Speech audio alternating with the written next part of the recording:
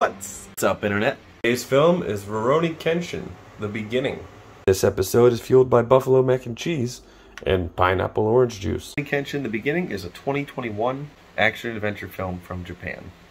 I've never seen any of these films, but this is the prequel. So Ruroni Kenshin, The Beginning is based on mangas and an anime series, I believe, of the same name. And I really enjoyed it.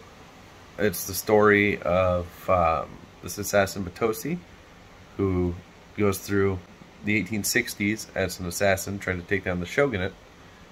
And I think that you might really enjoy it. I've included a couple clips, a little bit of commentary, and I really enjoyed the cinematography in this film. I really enjoyed the acting and the overall story.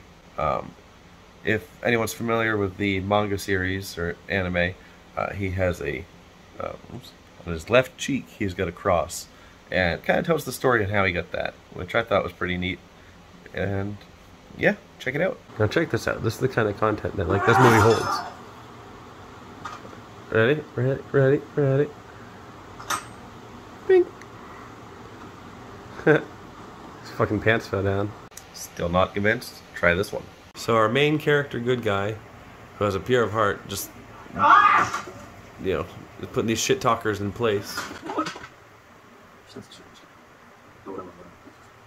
And these shit talkers, they're waiting for him right there, and they're gonna try to kill him.